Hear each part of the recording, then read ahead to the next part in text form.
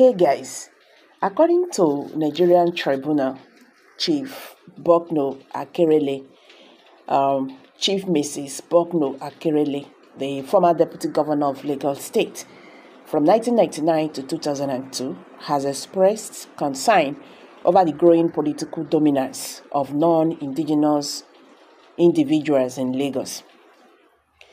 Bokno, who served under then Governor Bola Tinubu, shared her thoughts on the issue, attributing the situation to deliberate actions.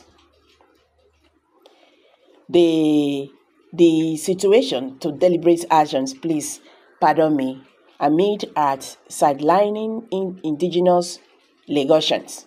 She believes the exclusion of indigenes from key political position is part of a long-term strategy that has evolved since her time in office. During her tenure as Deputy Governor, Akerele observed the gradual rise of non-indigenous politicians in Lagos.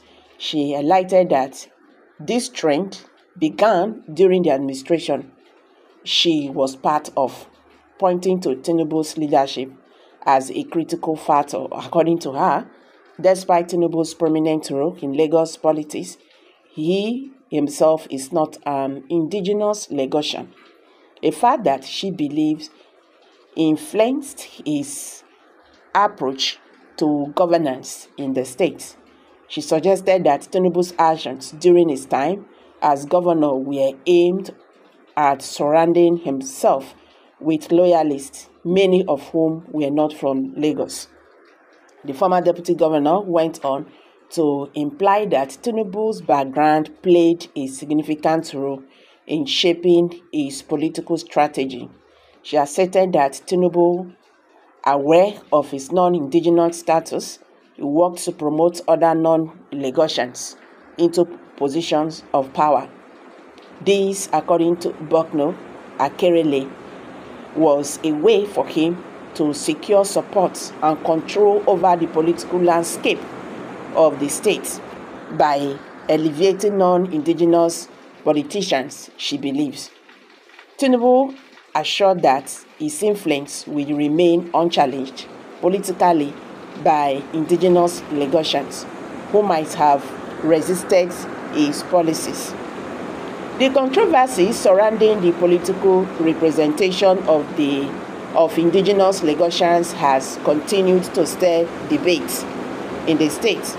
Many Lagosians feel that their rights and opportunities are being eroded by individuals who do not have deep-rooted ties to the area. Bokno Akerele remarks have reignited discussions on the issue, particularly among those who feel marginalized by the current political dynamics in Lagos State. Bokno's comments reflect a growing sentiment among some indigenous Lagosians who feel excluded from key leadership roles in their states. As Lagos remains Nigeria's economic hub, the struggle for political control has intensified, with both indigenes and non-indigenes vying for influence. The former deputy governor's statement suggested that this power struggle has historical roots dating back to the early 2000s, when non-indigenous began gaining prominence in the state political hierarchy.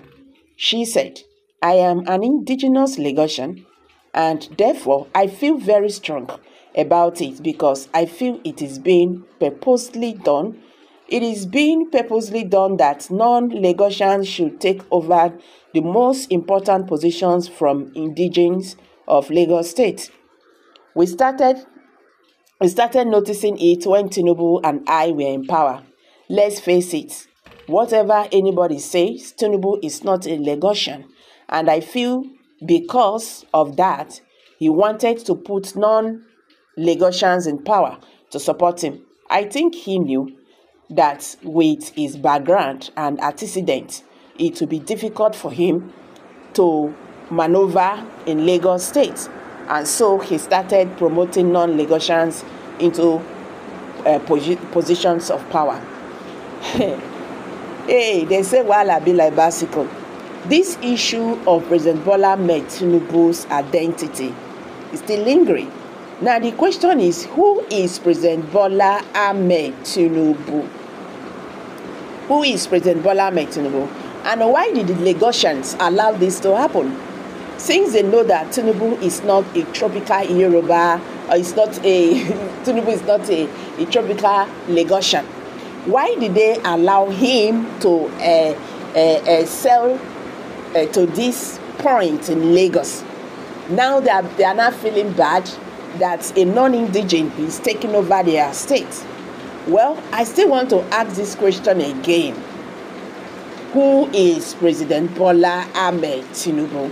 Because everything about President Bola Ahmed Tinubu is really very, sketchy. I'm dropping it here, guys. Kindly drop your comments below the comment section. Don't forget to give us a thumbs up.